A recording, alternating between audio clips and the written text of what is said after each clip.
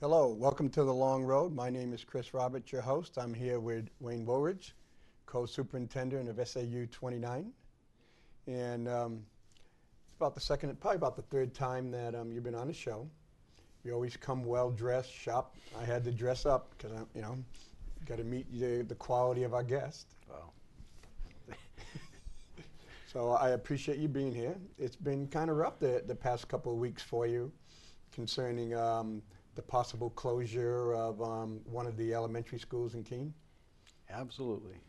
We have kind of the midpoint of a process that began in March of 2012 when the board commissioned an advisory committee to come up with a way to cut costs at the Keene elementary schools without compromising the program for the students. And that committee spent 14 months, 8 public hearings, did a lot of research, and ended up coming with a unanimous recommendation to close one elementary school and to create narrow grade spans for the others, a preschool through grade 1 and a K-1 school.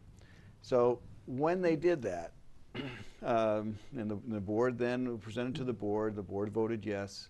My charge was to come up with the elementary school to close. That was a very difficult decision, and it's been a difficult conversation for a couple of reasons. I moved to that attendance area with 3 children who attended there. I was principal of that school, and to name Jonathan Daniels as a school to be closed was extremely difficult. But when we looked at the numbers, an architectural study that had been done, it was clear that it would be much more expensive to renovate Daniels to make it fit into that 4-school model, and that there were some structural issues around Jonathan Daniels that we would have to take care of. And as a way in which to move the conversation forward, it was the school that was clearly, out of the 5, the one that was inferior. Wheelock, which others had... Oh, when you talk inferior, you're talking construction-wise, facility-wise, not school-wise. Actually, if you look at Daniels as the area around Daniels, great playgrounds, great parking, wonderful area of the city, close to the new middle school. I mean, so location-wise, Daniels is a marvelous location.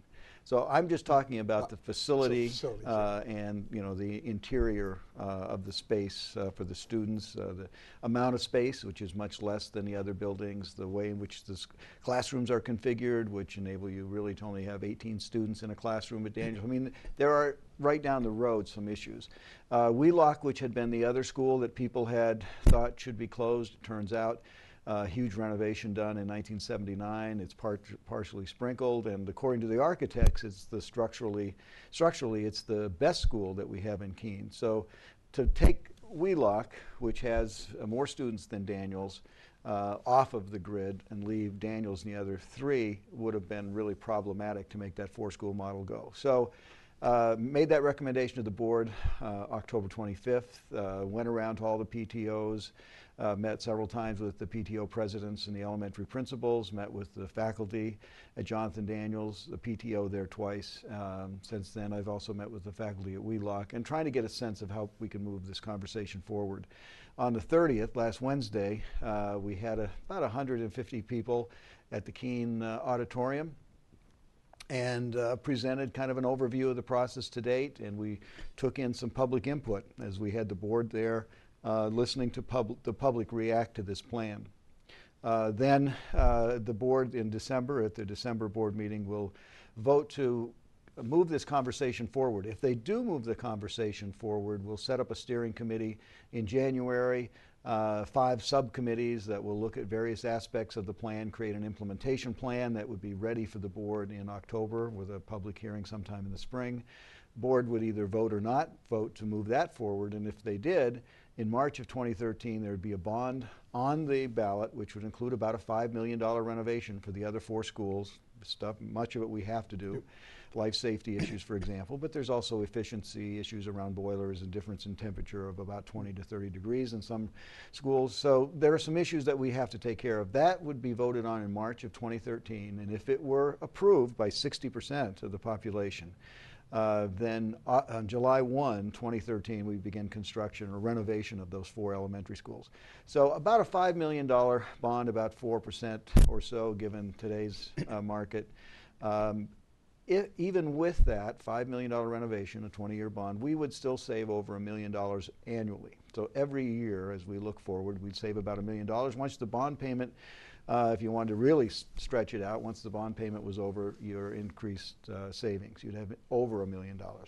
So that's what the committee, when they looked at how to cut costs, keeping all the programs that people in Keene value, the world language, the art, music, PE, the great library programs that we have, technology programs, the things that really kind of make Keene special.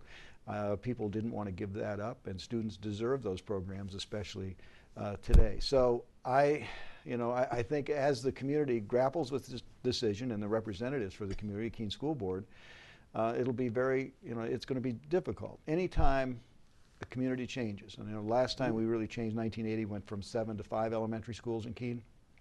Since 1980, we really haven't redrawn district lines. Everything has been almost as it is today.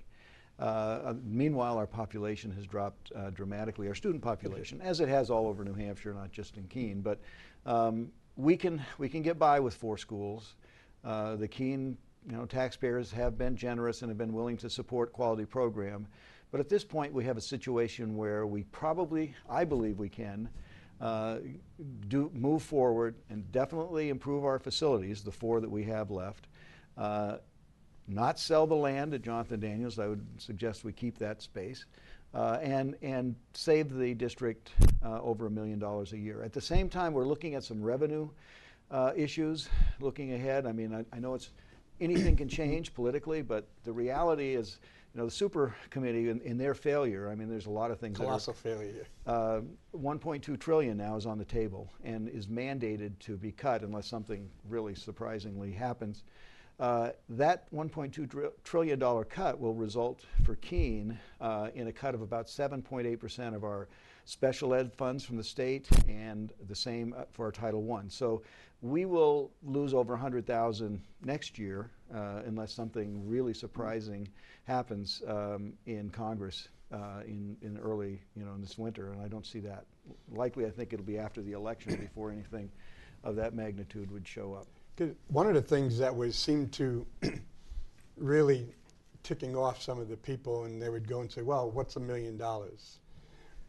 But I don't think they were looking at, over a 10-year period, you could be looking at a cumulative amount of $12 to $15 million in Which savings. Is a brand new elementary school. And that's when you're looking ahead, part of it is when we look at our schools, where are we going to be 15, 20 years from now? We may be having to look at a new elementary school, or like some communities, they have a combined elementary school. And if we're spending 10, 12, 15 million dollars that we're not getting the best return for, we may not be able to afford a new middle school 20 years from now. And the other thing I think people were getting tight on was money. I was doing a bunch of reading, and it said, especially for women with children, it said 2 of the most critical things that they view themselves as a success is the quality of education they give their child gets, and the health and welfare of their children. And so closing a school really for, without being sexist or anything, but looking at it, for women, in a lot of cases, if you have school-age children, that could be pretty traumatic, because now your question is my child's education going to suffer? And if I'm judging myself on how great an education my child gets, not only does it affect my child, it affects me personally.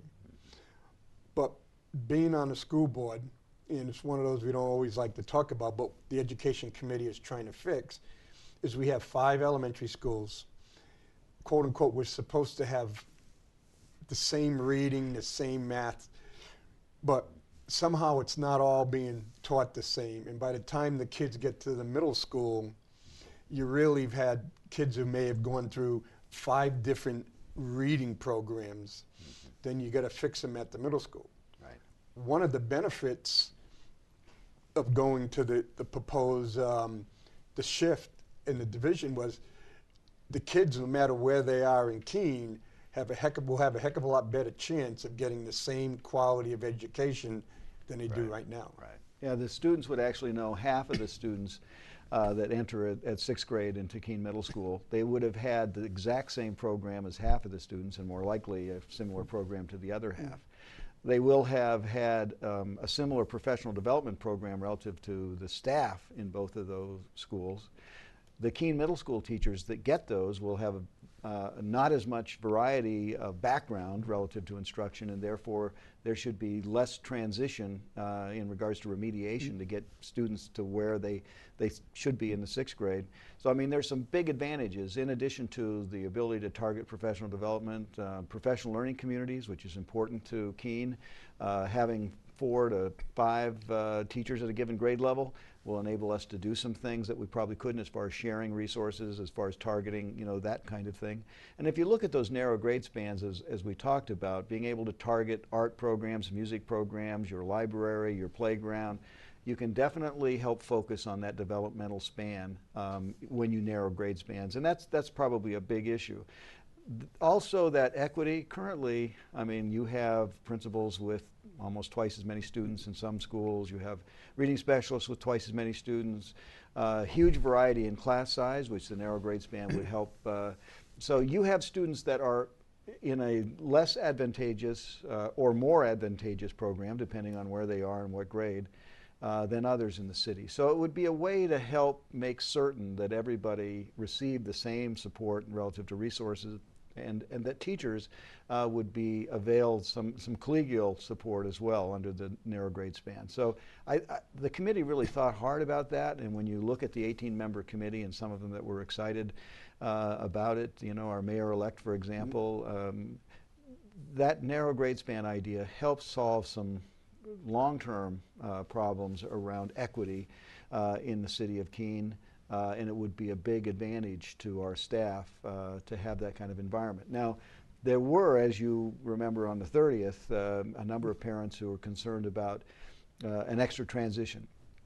And we've talked to superintendents, principals who have dealt with that extra transition. There are ways in which to make that more of a celebration than a surprise, and getting like first graders, for example, to the new second grade, and having second grade students talk to them about what happens in second grade, and make it more of a celebration. And remember, they'll be going with many more students into that new school. So there are, you know, some things that we can do to help mitigate any harms that might be caused by an additional transition. And then when you look at all of the comparative advantages with a narrow grade span, I think the committee was unanimous that that was a positive move for Keene. And if it's really about student learning and the ability of a student to be prepared for the middle school and then for the high school and for college and for life, the ability to really target, especially those early grades, that numeracy and literacy that those very K-1 schools would be focused on, should make certain that those students will be less likely not to be able to read in grade level or above by the time they hit second or third grade. So there are some learning advantages in the narrow grade span. There are some issues around change in a community that is always problematic. And when it, as you mentioned, and it's personal, you know, my child, it's very hard to kind of look long term. Where will my child be in, you know, the kindergartners right now graduating in 2025? What will the world be like in 2025? Well, I would suggest, and there's a lot of research, that many of the careers these students will be going into haven't been invented yet. Right. So we need to make certain that they are ready. We need to make certain that they're ready to compete globally. And we have been falling since Nation of Risk in 1984. There's been a lot, you know, the public support for education has declined in many communities, and as a result, and I don't think it's any surprise, our standing internationally has declined as well. Keene hasn't fallen for that. We don't have 30 students in a classroom. We're not cutting everywhere. We are still supporting public education. But at this point in time, with the state revenue, we could lose 1.6 million in the next biennium if once the adequacy law We're currently in a 2-year biennium. There is no more building aid at this point. If you looked at, Keene, we've received about $17 million in building aid for Keene Middle School. If we were to have that vote in March, we'd get nothing. We'd have to pay for the entire $28.5 million Keene Middle School. Those kinds of, you can't anticipate the state revenue is going to be where it was a few years ago. It may be years before that level, if ever. It ever gets better. If the constitutional amendment is passed, I don't predict in Keene ever to receive the level of revenue that we get from the state, certainly in my lifetime, that money would ever come back. And if people would like to just look at past history, prior to Claremont in 1997, even though 2002, or we changed. Yeah. we received $4 million a year from the state, and that was at a time when they still knew that in the Constitution the state was obligated to provide a public education. If a constitutional amendment passes, there's no longer that expectation. The year after, by the way, we received $15 million and a $10 million tax cut to Keene property taxpayers. Once we lose that protection that we have as a state, Keene stands to lose a significant revenue long term. I mean, Portsmouth, for example, with $2 million of property evaluation per student, Keene with $695,000 property evaluation per student. Portsmouth will likely be very excited about the potential of separating education by communities. You can imagine in Keene if we separated it by neighborhood.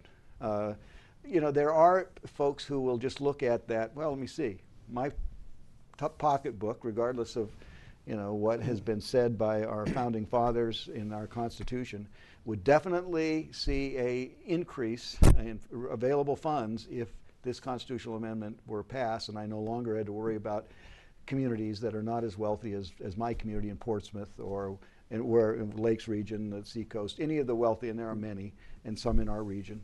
So there's going to be a real kind of firefight, but whatever happens, I don't see an increase in revenue from the state. So this is an opportunity for Keene, the Keene folks to say, we can maintain our quality of education and still do this and get our cost per student a little closer, to a state average, even though that's certainly not what we're shooting for. I think this idea is still a good one, and if people can be patient with us as we move it forward, in January, create a steering committee, come back in the spring and say, okay, what have we learned and what changes have we made to the initial plan? And let the board in October of next year vote on something to save the taxpayers money. And I think it really has the potential to actually improve education in Keene. So this is really a win-win. And having those folks in Daniels who live close to that school, and there are probably 100 in the two neighborhoods that are close. There are probably about 100 students that would see a little longer bus ride, more like the bus ride that the Fuller students currently get. Less than 10% of our students typically walk to school, and in Jonathan Daniels and 3 of the other 4 schools, it's not about walkers, but it is about people being closer to a neighborhood. And maybe we could keep a playground there and some other things that make that, or possibly a preschool might go. There's some other options that this committee might come forward with. They may take another look at the grade span to see if there's a way to modify that. There's some things where we could adjust this if the community will be patient with us and let us move this conversation forward.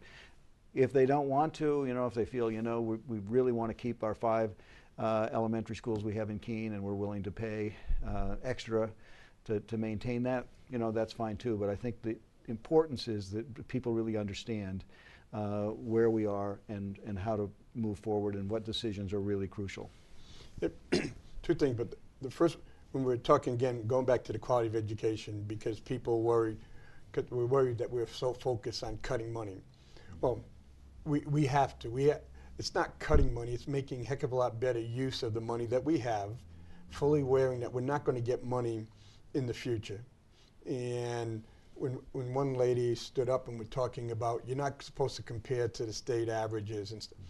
Well, when I was first on the school board, and I was telling Joe Hoppick, who was the moderator, he was the chair.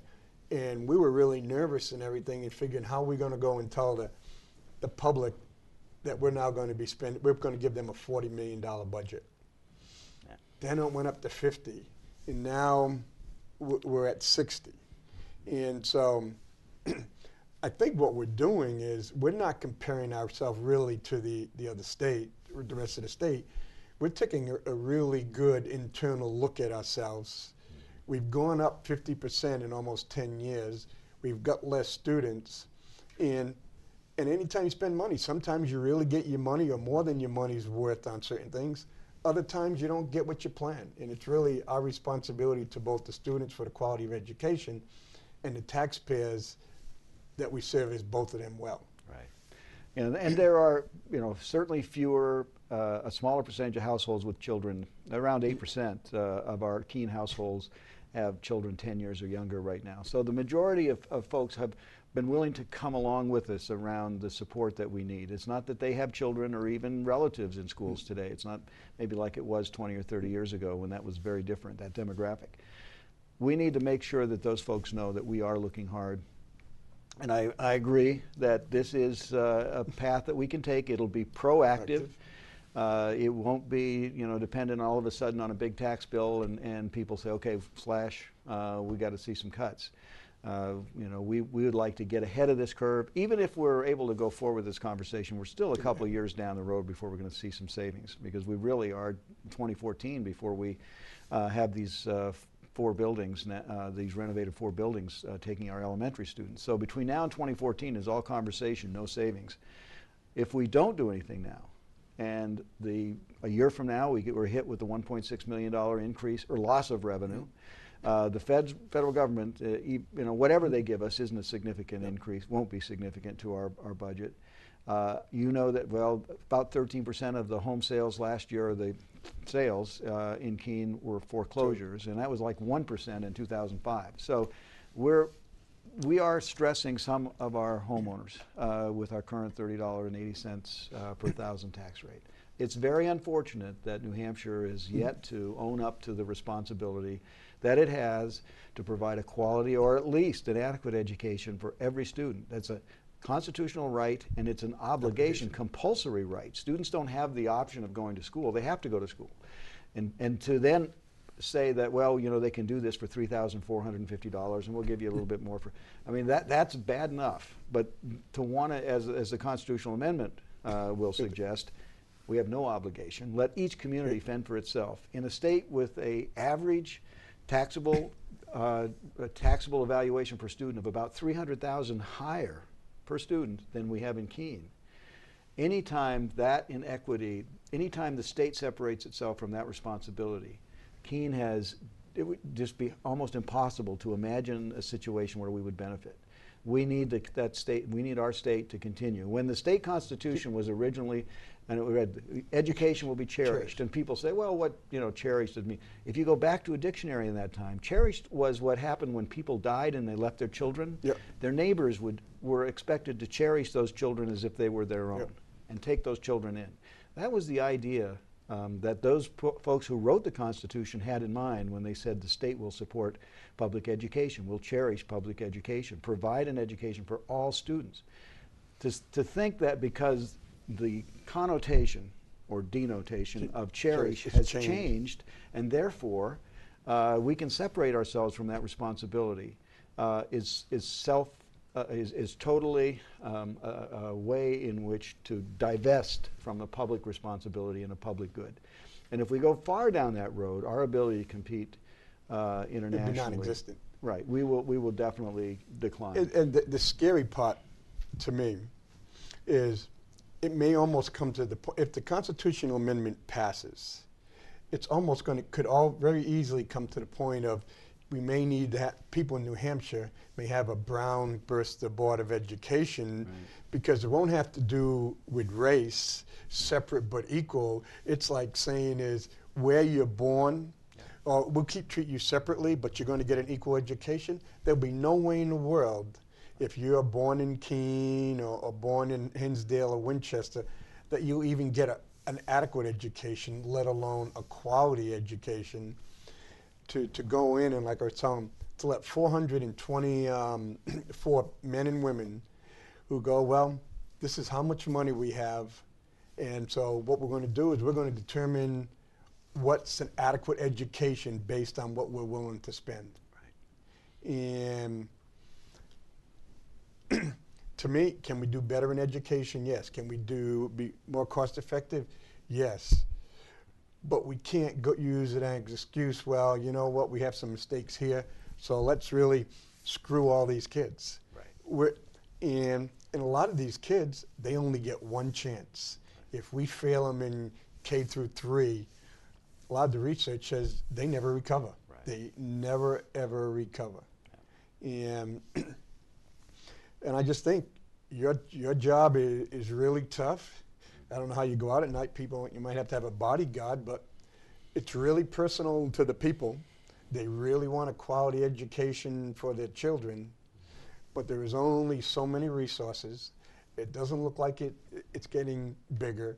The state wants to bow out. You have people at the federal level that want to bow out. And when you look at the resources, they're all bowing out. The local community is tapped. But I think you and Wayne, Bill, and the other ones need to be congratulated because you're being proactive and you want to ensure that the quality of education doesn't go down. If Keene's education goes down, the city of Keene really ceased to exist as the city it is. Yeah. And Keene is, you know, so much of what attracts people to this area, including the business community, is the quality of education here. And we have been willing to pay for education, even though it costs us, like I said, 3 times more than Portsmouth per citizen per $100,000 house. And you can go on, I mean, Portsmouth at almost $2 million. There are cities that, towns, $8 to $10 million property valuation per student. So we're willing to shoulder a greater burden, but to do it without any support from the state at all is unconscionable. And to look at our taxpayers and say, we found an avenue by which we can save some money and keep the program. 18 folks who are very representative of the entire community, 8 public forums said we can do this. I think we need to move forward with this conversation. And I know that, you know, there are people who think we'll get our checkbook out and we'll keep writing checks. But the bottom line, in order to look ahead and make sure that 5, 10 years from now, that same level of support and that same trust that we have with our community is there, we need to make responsible decisions when we can make them relative to costs. Education is more important than ever. We can't compromise, and Keene in particular is dependent on a quality education system. We can't wait until folks want to slash. That would change the character of this city in such a way. I moved here 21 years ago. I stayed here because of the quality of education. My children attended these schools right through Keene High School. This is a great place to be educated. Unfortunately, federal revenue, state revenue, our tax rate, we are facing a kind of a crossroads, and I think it's time, you know, that we do our best to move this conversation forward. I know the board will be voting in December, and I hope that we can, you know, continue working. We've got a lot of work to do. There are still a lot of good questions, and that was one of the reasons we had the forum on the 30th. We found some, you know, there's still some issues out there that we have to resolve. But we're getting fewer issues. We've solved, or at least we've discovered many of them. We still have some hard looks at a few of these things going forward in order to make certain that our students not only are never disadvantaged in a change of this program, but even from the first day that we've got things in place to make sure that they go in and not worried, not anxious, but they're going into schools that are ready for them. And I think we can do a better job than we've done if we put this plan together. And that's why I'm out, you know, doing what I can to get the word out. And we'll continue to speak to groups that want. We're meeting with our legislators on Friday and at the SAU building to talk to them about some of our issues. A big one is that building aid. We need building aid. We're one of 7 states right now without building aid. But if you look at the 7 states that I'm talking about, you know, we don't have building aid. We were dead last before Claremont in regards to our support for public education. If we had tripled the state support, we still would have been dead last. Now we've come up, but much of the money that we get is equalized property tax, which stays in the community. It's really, it's a fake game. Well, it's hard to say that state revenue in a way that would, you know, equal what's happening in other states. So we really are playing some games with students in regards to our ability to fund them. In Keene, we've been up front, but I think it's time, you know, that we do that. And when I meet with the legislators on Friday, I'm going to lay it out. We've got to have building aid to move forward. We have issues around we've got to sprinkler our buildings. There's new code now that we have to meet, and so we'll have to assume these costs regardless of whether this plan goes forward. We're paying $5 or $6 million. We have to pay $5 or $6 million no matter what, just to stay in the old buildings. Right, and without building aid and without any other savings to compensate, that will just be a bump on the tax rate in Keene. So we've got some big issues, and I thank you, Chris, for inviting me on the program today, because I think the more we can get this information, it's complicated. There's just so many. It comes so many ways, and it politically, for some, there's an advantage in creating real complexity. Constitutional amendment is a case in point. The idea that this is really a way to get more money to communities that are really in need. What's stopping the legislature from doing that? What's stopping the legislature from taking the $3,450 per student and then adding money in addition to that for communities that are particular? So that issue is really because if you look at the law says that the state is supposed to pay 100% of an adequate education for. Right. So if the state has said adequate education is $3,450, once they issue a check for $3,450, we're free to do whatever we want with any additional money because we met the constitutional requirement. Yeah. And I know we're going to wrap this up, and one of the things that you probably won't be able to discuss it now, but maybe we'll talk about it later, because one of the things I heard from a number of people was the special ed problem. And special ed has very little to do with racial it has to do social economics. And yeah, you talk about the number of houses that are foreclosure. I read an article today that 39% of the houses in the United States are underwater, between $700 billion to $1 trillion of underwater houses in the United States. And people are still losing their jobs. Or my wife lost her job at FedEx. She got another job, but she's only making 60%.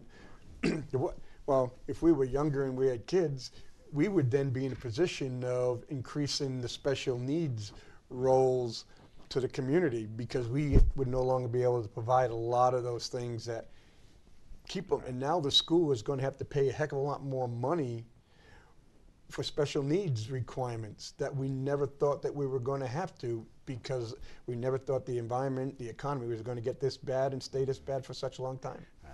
And really, when you look at New Hampshire, we're so vulnerable because so much, the highest percent in the nation of the actual revenue comes from local property taxes. So when property is hit relative to other maybe income or investment income, as it has been for us, that just kind of exposes our vulnerability. It just once again reminds folks that being so focused on just property tax for your revenue source has some real issues, and luckily we had gone for decades where basically the property values had either maintained or, but it's a different place now, and it just shows you why, if there's a way to divest so that everything wasn't property tax. In our case, we have an obligation for the state to come up with the money. There's no reason they have to use property tax. Certainly locally, property tax is the only way we have to raise revenue, basically. So we don't have another choice. The state does. They can do a number of things to create revenue to help support their communities and help support education. So I'm hopeful that the legislators, I know that this session is not just about money, because it'll be the following year before they would tackle the budget, but there are some issues that they can really deal with that would help support us in a time when it's difficult to maintain a good program. And as you noted, with the economy going down and social services being cut at the state level, much of that is being assumed by the school district. So we're taking that slack along with doing some other things. By the way, the narrow grade span program that we talked about in closing we have room for all the collaboratives that are in Keene. We're not changing special ed around. This plan has nothing to do with the change of special education. That's another conversation we're trying to maintain. We're trying to look at the programs we currently have, make certain that we have space for those programs, make certain that we have space for students moving forward, and with 4 elementary schools, making sure that those 4 elementary schools meet life safety standards, and there's some efficiency things that we would like to include as well. But we'll be meeting with legislators. I hope that the listening and viewing public will do what they can to be part of that kind of statewide legislative conversation. That's all on our website, the SAU 29.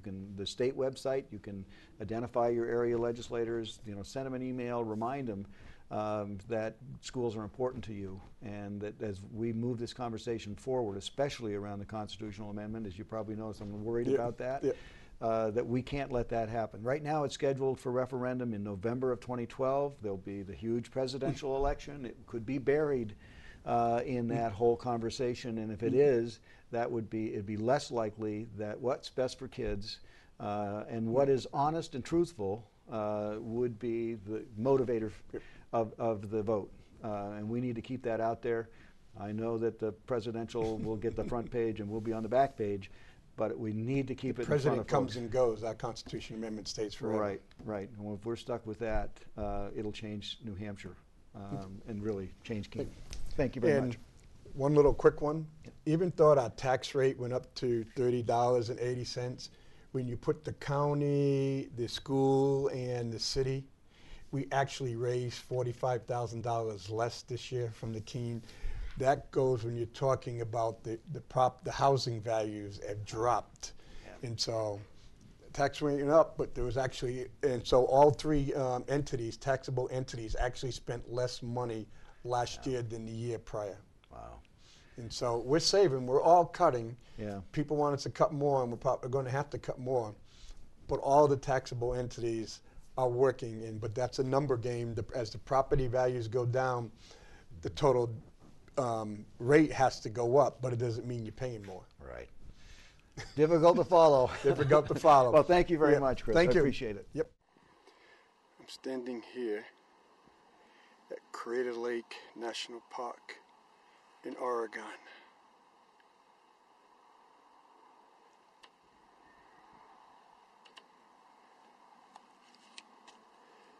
It's unbelievable how immense this crater is.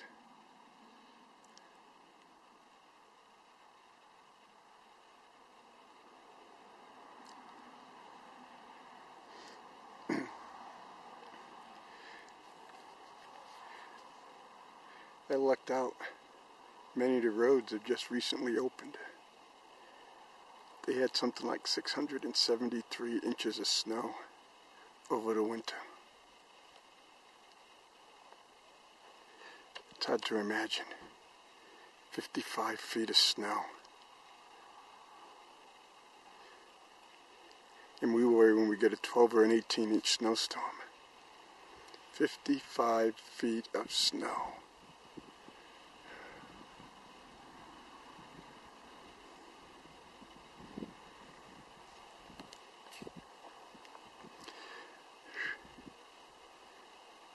This is one of the 5 national parks I have never been to. At the end of this trip, there'll only be one national park left, and that's in Arkansas. Never had any reason to go to Arkansas and go near, well, I've traveled through it, but to visit or anything, so I don't know when I'll ever get to there. But after I get here, go to Mount Rainier in Northern Cascades. If Yosemite and the volcano and this is any indication of the amount of snow, I'm pretty sure there's going to be plenty of snow up there. And hopefully the roads will be open so I can travel them all.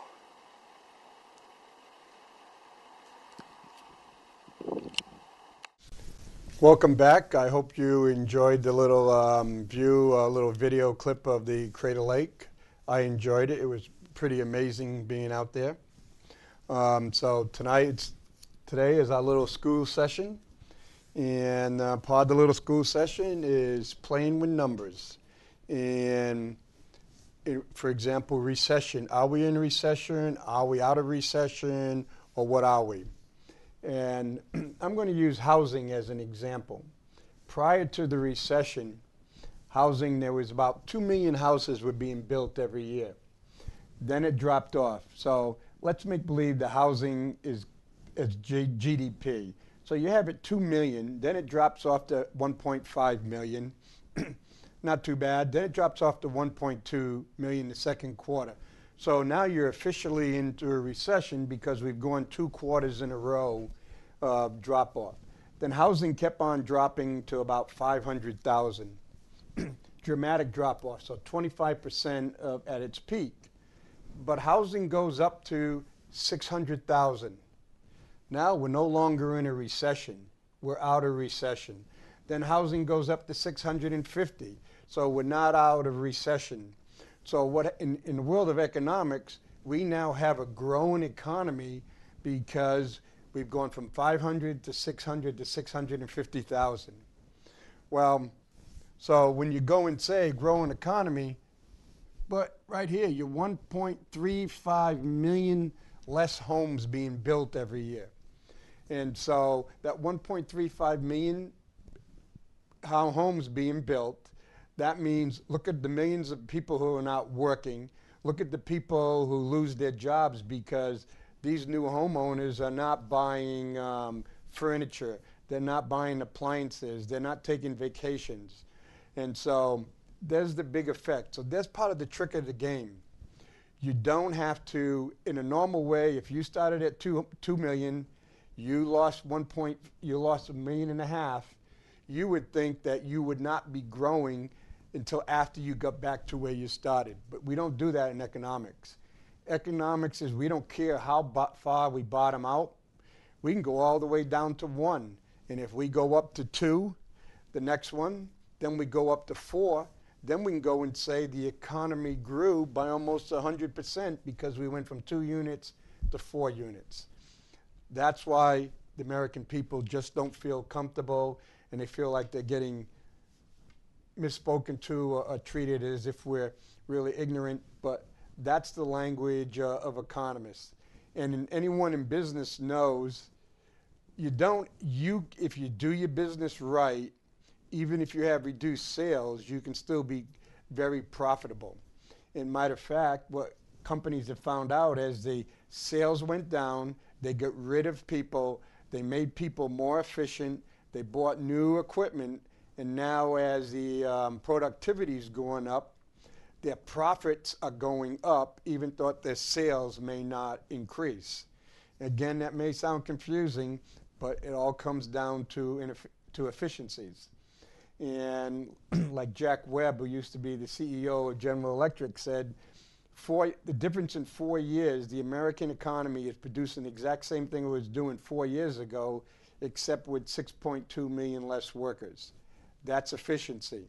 And so the economy has not recovered from 4 years ago, employment-wise, but you can still make major profits. And so that's what they've been able to do. Okay, now we move on to the 99ers. Taxing the rich. It's every place. What is the top 1%?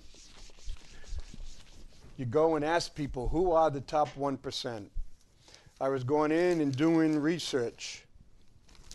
17% of the top 1 are doctors. 8% of the top 1 are lawyers.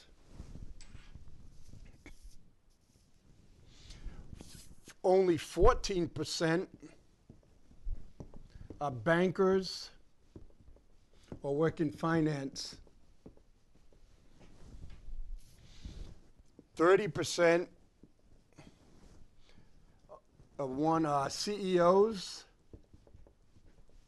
of non-finance companies. Depending where you look, 3 to 5% sports figures, actors, musicians. And according to this article, the select club of the top 1% include more information technology specialists and engineers than it does entrepreneurs, and more scientists and professors than celebrities in arts, sports, and media. Not incidentally, more than half of the U.S. senators and member of the House of Congress are part of the top 1%. Never thought of that. So what we're doing is we're asking the people that we've elected to Congress, who are over 50% of them are in the top 1%, we're asking them to help us. And so we need to go whose self-interest is more involved. Are they worried about their self-interest or are they worried about our interest? That's up to you to decide. The other question is, what is the top 1%? They go and say $516,000 in income. The IRS says $341,000 of adjusted gross income. The funny part is, it says income. It doesn't say wages. Okay? For example, Tom Brady, let's see, LeBron James made $32 million. If he made 10% return on his investment, if he invested that money, he would have $3.2 million in income. Income is everything total, okay? And for a lot of people in the top 1%, this 506 income has nothing to do with wages. And so again, we have to ensure that you know the difference between income and wages. Also, 341K of adjusted gross income. Well, you can go in and get say $516,000 in wages, and you can use tax breaks and other ways to hide the money and get rid of it.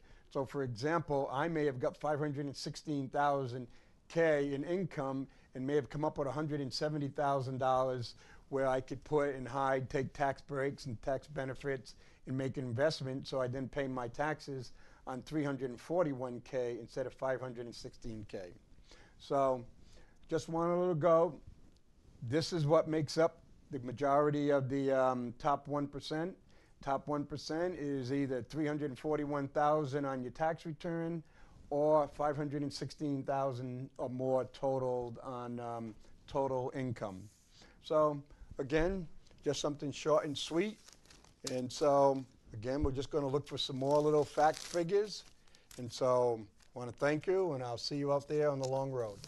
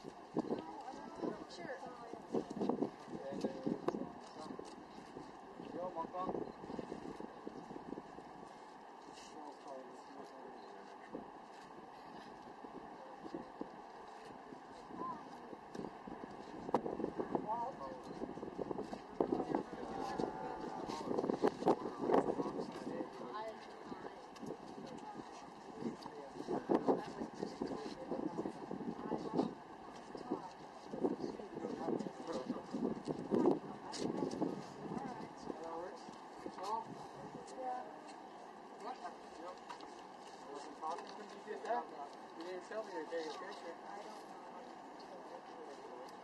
It's hard to see.